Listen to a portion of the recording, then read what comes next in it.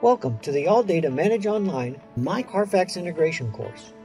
In this video, we'll show you how to set up and enable myCARFAX from within your Manage Online program. We will also show you how to use QuickVIN and the 3 ways you can view the service history provided by CARFAX. To set up and enable the myCARFAX feature, click the Setup tab and select User Options. Then myCARFAX. Click the Enable myCARFAX box. Then fill in the business contact and technical contact information. Click Update and OK. Now we'll see how to look up vehicle information using QuickVIN. Start by clicking the Vehicle tab.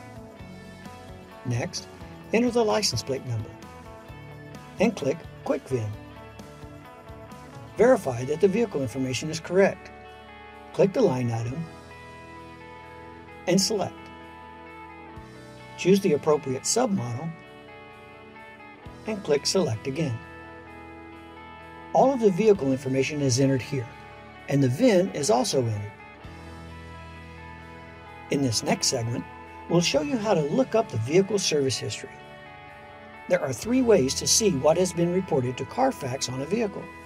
So let's take a look at an example of each of these methods. First, with the vehicle selected on the vehicle page, simply click Service History.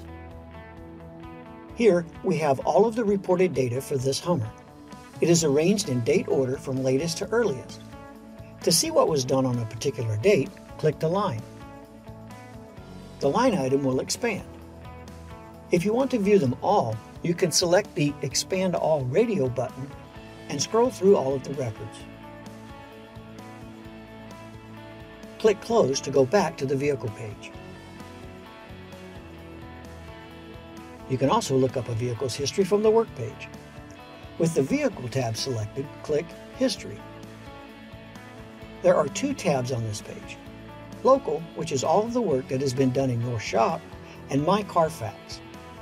Click the myCARFAX tab to view the CARFAX data, just as in the previous example. Finally, let's look at the vehicle work history in the Report section of Manage Online. Choose the Work History report. Enter the license plate and click Display. Again, we have the 2 tabs, Local and myCARFAX. This time, however, when we click the myCARFAX tab, we need to enter the VIN to retrieve the CARFAX data. It's important to note that none of the service history pulled from CARFAX is stored in your database. It's merely retrieved each time you search for the work history. In this video, we saw how to set up and enable the myCARFAX feature in your ALLDATA Manage program.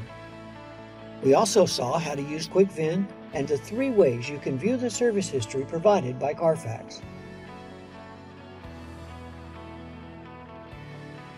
Thanks for watching.